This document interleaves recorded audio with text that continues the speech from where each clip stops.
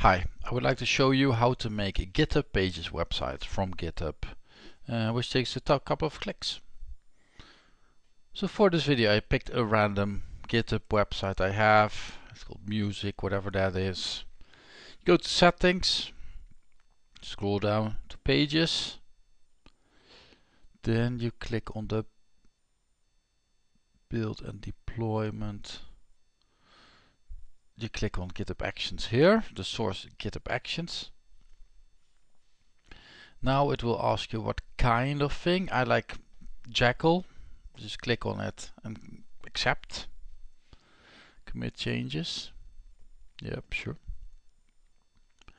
And now it's working.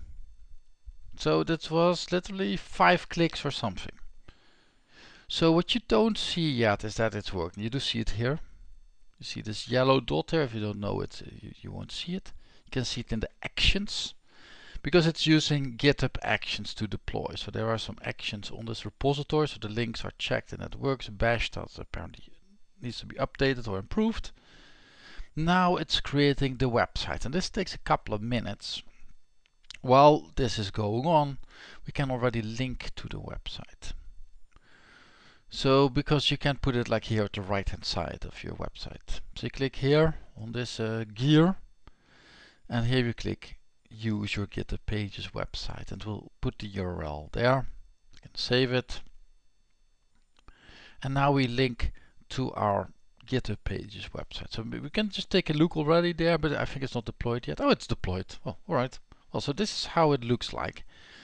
It looks very similar to what I put here. If you scroll down, so in the GitHub page here you see a lot of files and you see all these Git things, and the website is really only the README and then that content.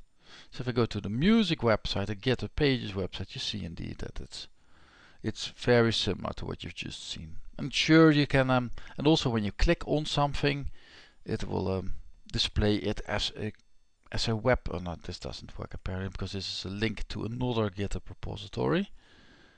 But I think here, for example, this is a sub page of the music repository. It was also a README file, and here we can see that same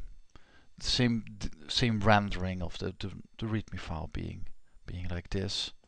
And I think these are also pages that are also converted into a GitHub Pages website. So that was it. This is how to make from a GitHub repository like music a GitHub Pages website. I wish you a very good day. Bye.